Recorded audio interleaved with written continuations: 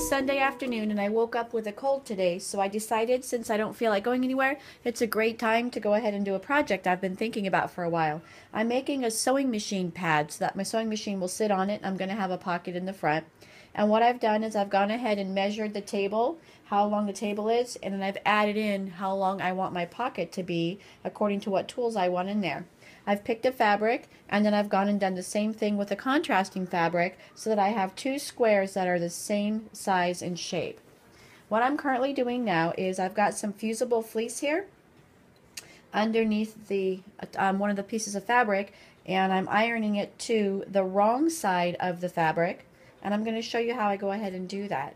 So I place the fabric on top nice and gently, and when I cut that, just so you know, I cut the fusible fleece so that I have a little bit of a seam allowance so that I don't get so much bulk in that seam when I go ahead and make my top stitch across it.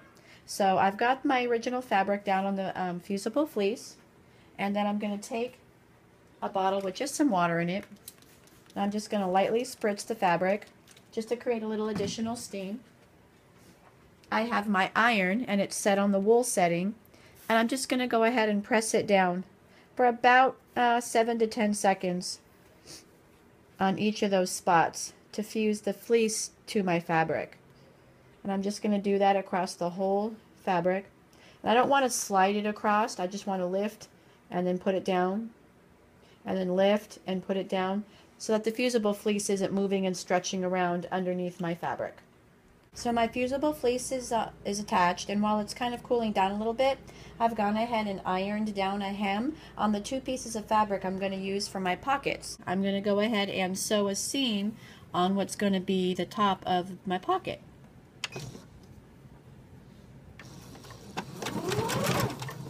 Make sure you back stitch.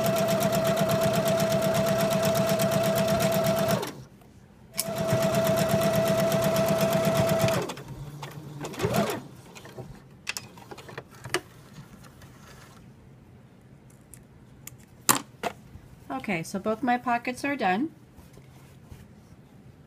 and if you've noticed, the seam I've used is just a straight stitch, and I've used a contrasting color as well. I didn't feel like going out to the store today, obviously, so I didn't get any coordinating color that was teal, and I had some gray in my box, and there's gray in the pattern, so it'll work. I'm going to go ahead and get this ready to sew the whole piece together. So I've just laid the pocket on the right side of the fabric as it's going to look. And then I'm going to put the second pocket, because this is going to be a reversible sewing pad. I'm going to put this one wrong side down and then place the final piece of fabric on top. But this one has no right or wrong side, so I'm just going to lay it on. Line it up. And what's going to happen is there's going to end up being a little bit of a sandwich here. So I'm going to have one piece of the pad. I'm going to have a pocket. I'm going to have the second pocket, the last piece of the pad, and the fusible fleece. And I'm going to go ahead and stitch this up all the way around the edge, leaving a small section open so that I can turn it. And I sort of learned my lesson about not pinning things, so I'm going to go ahead and put a few pins in this and then go to the sewing machine. So I've turned my project over so that I can see where the edge of my fleece is, and I've pinned it, and I've also discovered this is probably a better camera angle. So I'm ready to start sewing. Let's cross our fingers here. This is actually my first project I've ever done without a pattern, so today I'm trying to be brave. Come up with this out of my head here. So let's give this a go.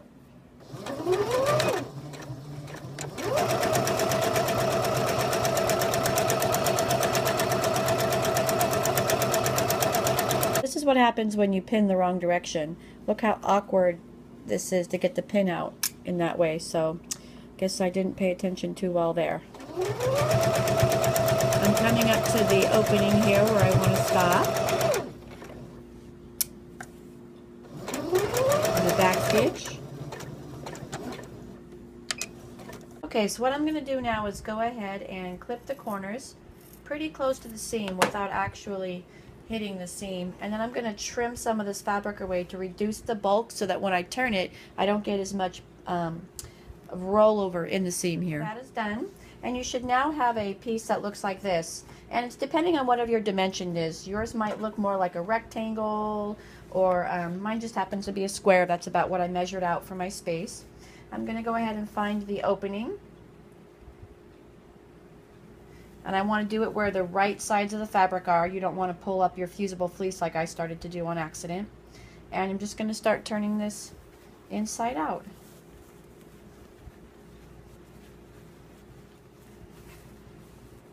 When you get to your corners, try to push them out as much as possible.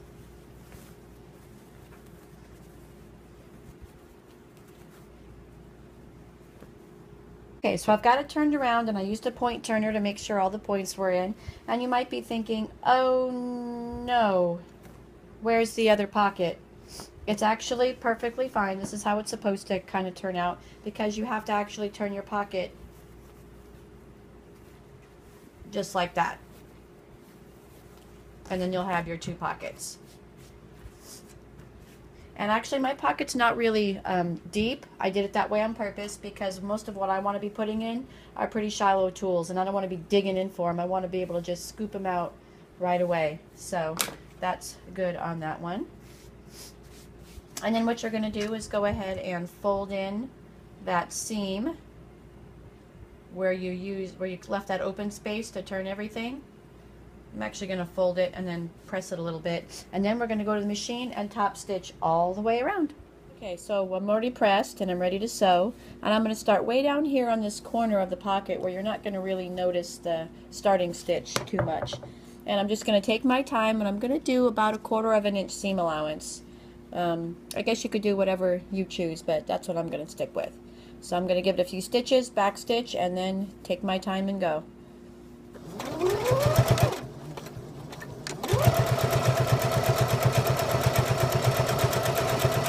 Last thing, of course, is decide where you want your pocket lines at. What I did is I went ahead and sat this underneath my sewing machine, and then sitting at the machine decided about where would be the best thing to put here and where would be the best places to grab them from. And then I went ahead and marked my lines, and then I mirrored the same length on the other side, so when I flip it, these things could go on either side and be in the same spot either way. So there we have it. No frills, easy. My very first no pattern project, actually.